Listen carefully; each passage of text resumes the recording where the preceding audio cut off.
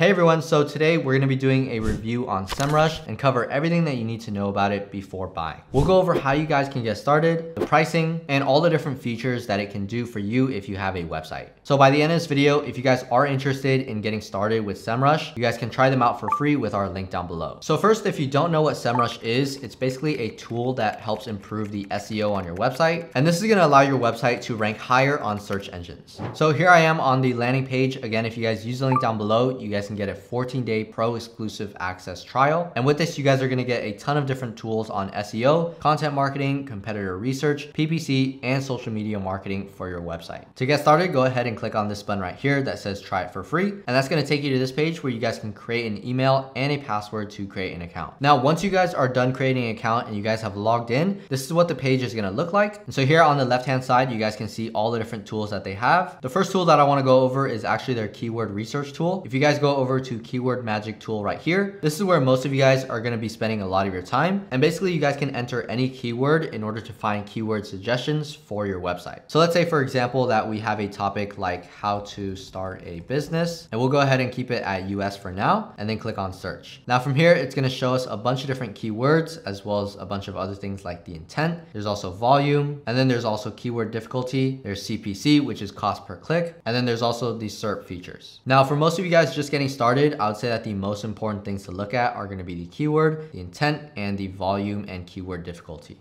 Looking at all these different keywords, they have different volume and a bunch of different keyword difficulty as well. For keyword difficulty, this basically shows you how difficult it will be to rank for this search. So the closer it is to 100, the harder it's going to be to rank. And then the closer it is to 1, that's going to be how easy it is to rank. You guys can actually filter through the keyword difficulty right here. So if I click on this, I can choose a custom range, or I could choose from very easy to possible keywords that I can rank for. So let's go ahead and see for possible. And so now we can see all the different how to start a business keywords that we can potentially rank for. Now, when it comes to intent, this one might be a little bit confusing for beginners. Right now, all of these are set to an I, which is informational. And this basically means that most people that are searching up this keyword only want to find an answer to a specific question. Now, if I go over to intent right here, you guys can see that there's a bunch of different ones. There's informational, which is the one that we just showed. There's also navigational, and this is where the user just wants to find a specific page or site. There's also commercial, where they want to investigate for any brands or services. And then last, there's transactional, where people are searching up these keywords in order to complete a transaction.